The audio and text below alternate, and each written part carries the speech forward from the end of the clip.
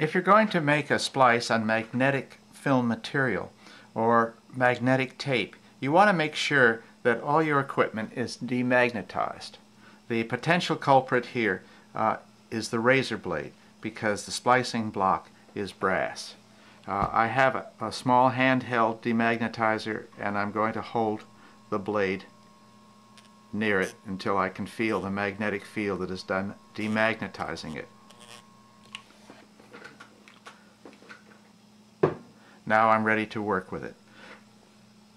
If I have a magnetized razor blade, there's a potential for introducing a pop or a click on the soundtrack, even though I've made the cut on the diagonal.